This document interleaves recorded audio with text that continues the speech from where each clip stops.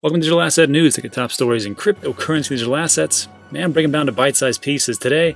A lot of stuff to go over, so let's jump right in. First up, Strategist, who called Bitcoin's biggest crash, says he just exited crypto market. Here's why. And it's not only the crypto market, he's out of all the markets altogether. And what he's going to say is going to blow your mind also. Tim Draper jumps off of Bitcoin and goes for Bitcoin Cash. A recent tweet has Tim Draper, the billionaire investor, talk about how easy it is to use and buy Bitcoin Cash. Interesting. And finally, there's a brutal blow to miners. Russia's new draft law will ban crypto completely and prohibit miners from receiving rewards. And actually, it's a little bit more tricky than that, and we'll delve right in. And before we jump into the market, I just want to say thanks everybody for watching yesterday's video. We were able to donate to Dog is My Co-Pilot, which allows this pilot to take dogs who are in high kill shelters and transport them from one city that has a high kill shelter to areas that have absolutely or very minimal dogs and cats so they can be adopted. So thanks so much, really appreciate it. And we went ahead and donated $50 yesterday, so fantastic. So as time goes on, it's a pretty worthwhile charity. So as we have more people watch the videos, we'll donate more to this fantastic charity. All right, let's jump into today's market, see what's going on. So it is September 4th. It is 12 o'clock, high noon in Texas time.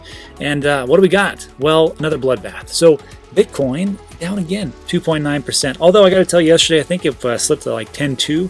So the big thing is that it did actually hold the 10,000 mark, and that to me is a psychological barrier. Other TA people will talk about it as a support, but for me, I just think once it slips below 10, anywhere in the 9s range, just expect to go all the way to 9, maybe even to 8. So just to let you know, that's what I think. Ethereum, unfortunately, also went below the nice 400 range, and here we are at 382, but holding up not too bad. Tether's Tether and XRP, watch out, 25 cents.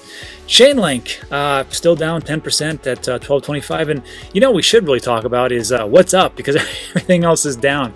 Although I will say this, Polkadot was up pretty big yesterday. I think it was like 620, and it's dropped about 20%. And when Polkadot first came out, I think it was around $293, somewhere around that. And then it rocketed up to $6, and people are like, I'm gonna FOMO in, I'm gonna get in there. And I always think it's best to dollar cost average, and I can just tell you right now, I'm going to increase my dollar cost average for today because it's at 497. So why wouldn't I buy it now? I think it's going to go up pretty well, and that's what I'm going to do. Thankfully, I didn't dump everything in at the very beginning. Anyhow, Bitcoin Cash, Litecoin, everything's down, so on and so forth. EOS up 3.7%. Fantastic. Don't know why, but hey, here we are. And 13%. What else is up? Wow, 17%. Yearn.finance, the darling, down from, I think at the high was like 36,000. Now it's at 26, maybe 34,000, somewhere around there. Now at 26,000. Man, that's crazy. Compound down. Synthetics, everything's down. OMG Network is up 6.3. I'm thankful that OMG is stepping in to help out with the Ethereum transaction fees. Hopefully they can do some great things. So I'm really excited about that. And what Ethereum Classic, down 10%. Here's the thing about Ethereum Classic. It had a 51% attack. This was the third time in like a very short time frame, and it only goes down 10%. Whatever. That is the cryptocurrency market. I don't understand. I will say this. Alex Mascioli over at his channel is going to have the director on, and he's already told me he's going to ask her the question of, what are you guys doing to actually stave off these 51% attacks, and why are you actually still up in the markets as far as what it is? So I'm excited for that one. I'd like to see what she's going to say. If you don't know, Alex Mascioli has a bunch of heavy hitters in the space. I like to watch it because it gives me a peek into what smart money is doing, and he is one of the few people that I actually listen to on a regular basis. In the description of every one of my videos, you can find the YouTubers that I actually recommend. Alex being one of them, Crypto Nobes, Crazy for Cryptos, Unchained with Laura, and Guy from Coin Bureau. Those are pretty much the ones that I listen to a lot. So check that out this weekend because I'm definitely going to watch that. All right, so what else we got? 13%. I mean, everything's down across the board. Digibyte, is up 10%. Congratulations to all the DigiBees for holding on to that. I gotta get some of that. Who knows what DigiByte could do? Who knows? All right, let's jump out of here. What I want to do is I want to shake it up a little bit today. I want to start with Q of the day because it's a sentiment that I've been feeling as far as what people are saying in the comments section. So let's just jump in the Q of the day and then we'll get to today's top stories. Hello everybody and welcome back to the office for Q of the day. So as you can see, I'm wearing my favorite shirt, which Modern Samurai always likes to make fun of me for wearing this shirt, but it's a good looking shirt. It's like pink or fuchsia or something like that. Anyhow, so the Q of the day, it really wasn't a specific Q of the day per se, but I was reading all the comments from yesterday's video. And if you didn't watch it, we just go over the 1 trillion bonds that have been bought up by the federal government for mortgages and for the real estate market, and how that is probably going to collapse in 2021. On top of all the quantitative easing and all the different issues that are coming up, you know, someone's got to pay the piper, and I think it's going to come due in 2021. So I see it as not a great thing. But there wasn't a specific question, but it was like the sentiment or the overall overarching feeling of the actual comments. And one of the comments was, well, should I take everything out, or should I, dump a bunch of money in?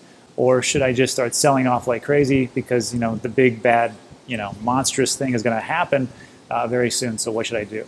And the answer is, I don't know what you should do per se, because, I'm not a financial advisor, but I'm just going to tell you what I'm going to do. And it's the same thing that I talked about yesterday, which is I'm just going to hold and let it all go through. And see what happens. But the big thing was about dollar cost averaging. And I keep getting questions about that, dollar cost average, probably because there's so many YouTube channels that tell you you must trade and you must leverage, 50 to 100x and everything else. And that's fine if you want to do that and listen to those guys and everything else. But I'm not that guy. I just am not that guy. So if you want a dollar cost average and actually constrain some of your different costs that you're having as far as what you're buying, I think now is like the best time to do that. I'm going to tell you why. So here's a prime example from me and my screw-ups, depending on how you look at it. So I bought XRP when it was like super high, like somewhere in the $2.80, $3 range. I know what you're probably saying, ouch. Well, you're right, because it does suck. It sucks because you bought it like super high, and now it is at whatever it's at, 26 cents, 24 cents or something like that. So, you look at that, and if I sold right now, it would be a pretty massive loss, and that's okay because that's what we signed up for. And actually, if I did sell it, it would be a massive loss, and I could take that on my taxes, so it wouldn't be so bad. It would just kind of suck, and I'm stubborn. I don't like to do that. But if you buy at a certain price and it's super high, right, and then you have it at super low, and you believe in the project, that's the key thing. If you believe in the project, not like like in 50 years it's going to go up, because who cares about that? You're not going to be alive anyhow. Maybe for your kids, your grandkids, I suppose. But if you believe that, hey, this project is going to massively go up very soon, or with whatever time frame, what you really should do is start to buy even more of that same item. And not you should do that, but that's what I should do. I should, in all honesty, if I wanted to, really come back and increase my position, I should buy XRP right now.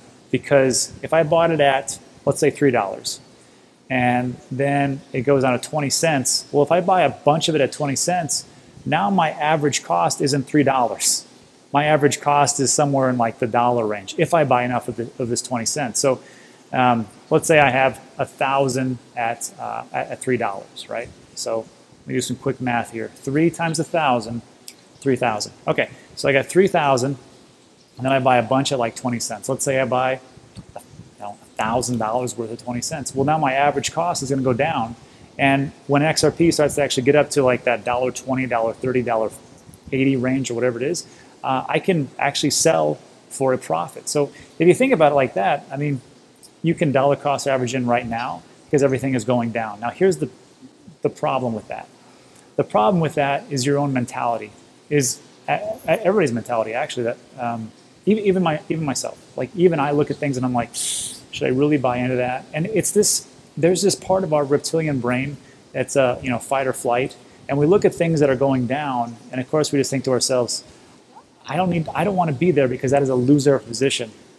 That's not what I should do. But it takes a lot of time, and it doesn't just happen like that. It's not like pro athletes, you know. I mean, some pro athletes they just are fantastic, and they are, you know, like just built for that professional level. And most of them, 99%, they have to train and train and train. It's the same thing with looking at a position that's going short and saying to yourself, not positions going short, but positions that are going down in price, and going, you know what, I need to buy there, I need to buy there, I need to buy there, I need to buy all the way down here because that's the best opportunity. So if you're a little bit right now on the sidelines, and even myself, I take a look at things and I'm like, should I really buy that stuff right now? And you just have to remember, where is this market actually going? Do you think it's going to go away? Do you think this is a flash in the pan? If you do, I'll tell you advice. You should get out right now, because it's going to get even more rocky. There's going to be even more violent swings. It's going to go up massively, and it's going to go down massively. So if you don't really believe where things are going, it's time to hightail it. Grab some bench and get the hell out, because there's no reason for you to be here. However, if you've been around enough time, or you just believe that this technology is going to take over and it's going to swallow the internet whole, like Alex Mashinsky talks about, then this is the perfect time. This is the perfect time for you and me to buy up these assets, because it is a fire sale. And people always talked about it. I remember back in 2017, 2018, it used to piss me off so bad when people would say, oh, it's a fire sale, it's a fire sale. I'm like, are we looking at the same thing? I just lost a ton of money.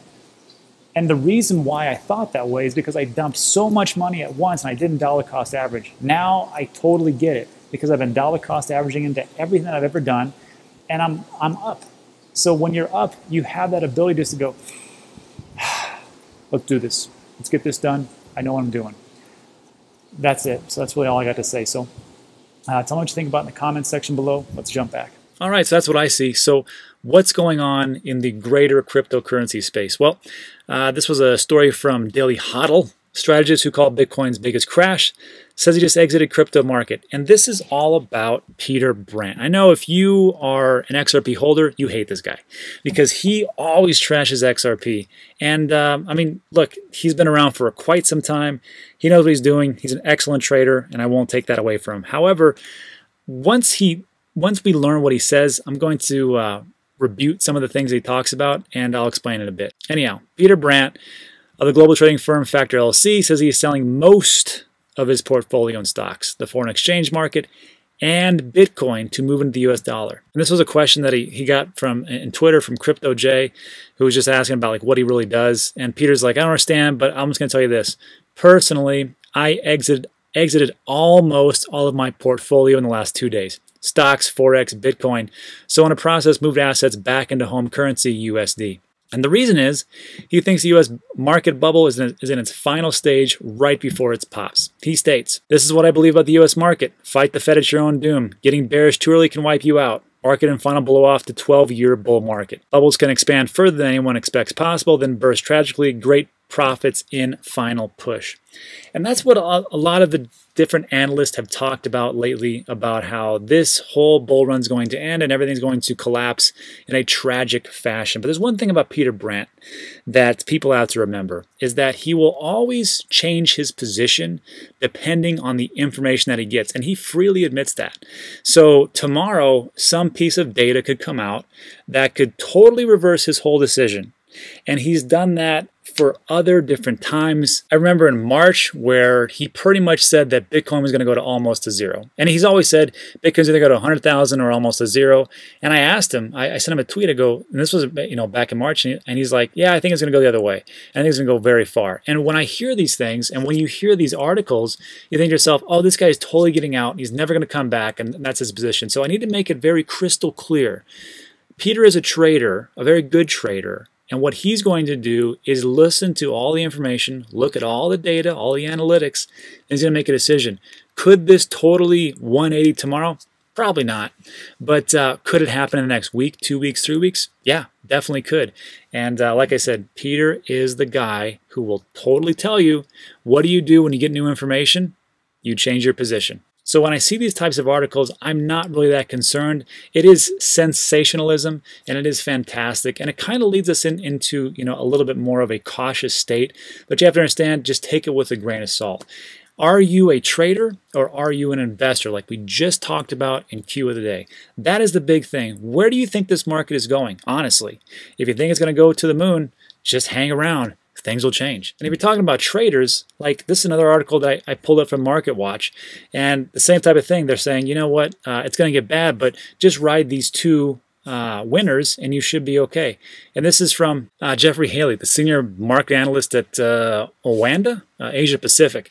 And he says investors should just focus on Apple and Microsoft. For Apple, while the service business has been a rock of Gibraltar for CEO Tim Cook, now the drumroll shifts to a massive pent-up demand for smartphone upgrades, heading into its iPhone 12 5G super cycle, slightest cycle off, and he just talks about how great things are. I don't want to bore you, but so it all depends on the different analysts that you listen to and what's going to happen. Do I think that things are going to turn rocky? Absolutely. We talked about this yesterday as one of the indicators, $1 trillion in housing bonds bought up by the Fed, and not only that, but the Fed is the biggest buyer of securities right now, so they hold everything, and they're just printing money, and it doesn't really matter. So, well, it does matter, let's be honest. So we will see how it all plays out. But again, do I think things will get rocky? Yes.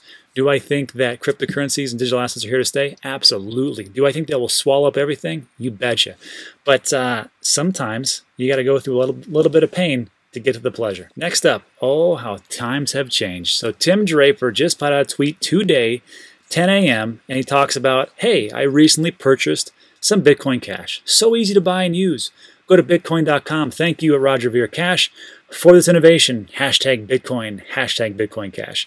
And I got to tell you, Tim Draper has been an OG maximalist. I mean, a Bitcoin guy for quite a long time.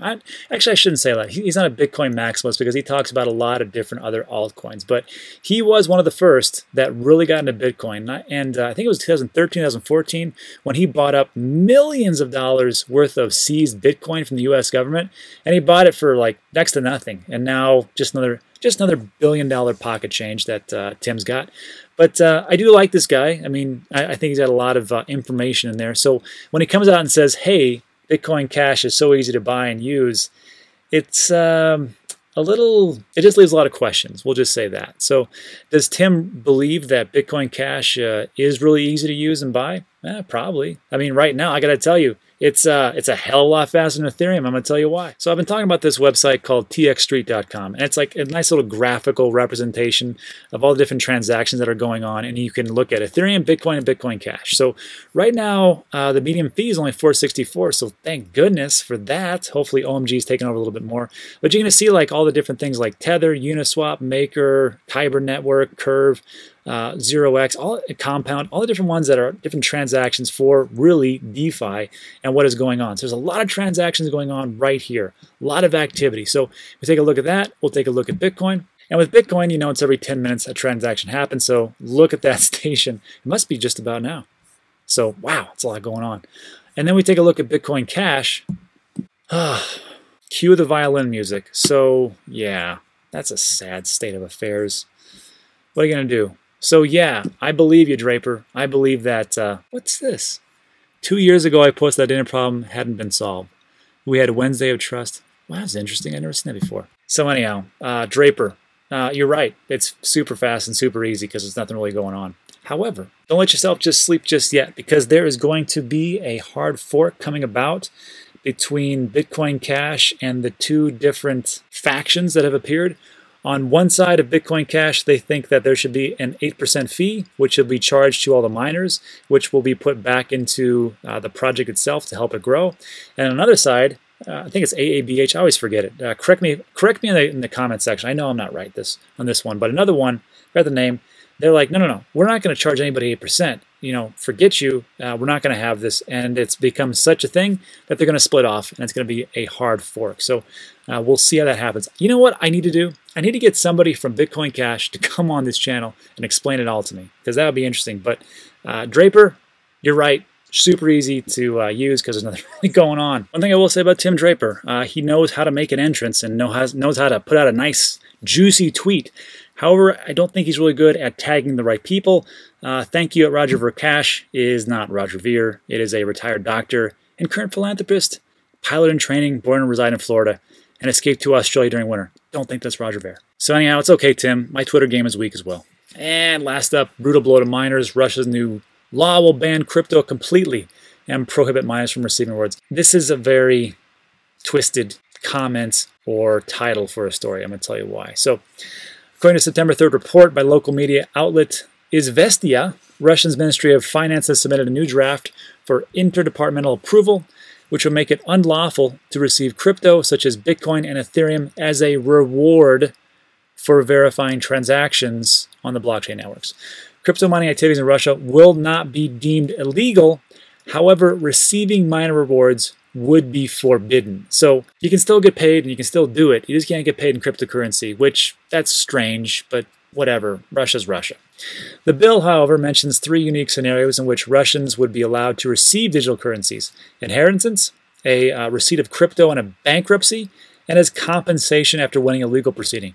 So again, Russia's Russia. I don't understand why they're like, well, you know what? Screw you, miners. But if you go to the courts and you win a legal proceeding or some kind of bankruptcy, no problem. I don't get it, but whatever. Any other transaction involving cryptocurrency would be seen as an offense punishable by law. In particular, a Russian citizen found transacting in crypto will be fined 100,000 rubles, which is about 1,300 bucks, and serve a 7-year jail term. And they're not playing around. Legal entities may be slapped with a fine of approximately 1 million rubles, which is around 13 grand. But wow, 7-year jail term. That's kind of crazy. And lastly, it says, unlike other countries across the globe like China that are already developing their own digital currencies, Russia's central bank is not too keen on issuing its own national digital currency in the near future. And I believe that part because in Parliament from Russia, from what I understand, there's corruption going on. Hot news flash, which happens in every government. Hot news flash again. But these central banks, they seem to play a pivotal role in Russia, just like central banks play, a pivotal role in America and other places. Let's call a spade, but I think more so here. And there is like this dynamic between Putin and Parliament and the central bankers. And I got to tell you, I put my money on Putin. I'm just telling you. But I will say this: Russia and China are trying to get away from the U.S. dollar. So I think the easiest way to do that, or the most complete way, would probably to make their own CBDC and then start to transaction with all the different other countries such as China and the European Union. I don't know why they wouldn't create their own CBDC, especially if you could transport everything around as easy as it is. I just don't understand why they wouldn't want to do that unless the central banks are fearful of losing power. Ding, ding, ding. That could be it. But who knows? Let me know what you think in the comments section. And that's it for today's video. So lastly, I just want to say that there is a Join Now button underneath. If you want to join, you don't get anything special. That's just like $1.99, like a tip. And I just do random shout-outs. So random shout-outs for the day: Doug Lemley, Melissa Davis. Who else we got? I'm going to try this one. Harvoje Soich. I think I nailed it. William Howell. Where are we? Johnny Bitcoin. Jimmy G. And Barry Belasco. So thanks for everybody who signed up. I really appreciate it. If you like those 2 types of videos, these types of videos, two is going to show up on your left and right. Go ahead and check them out. And that is it for today. Really appreciate it, and I will see you on the next one.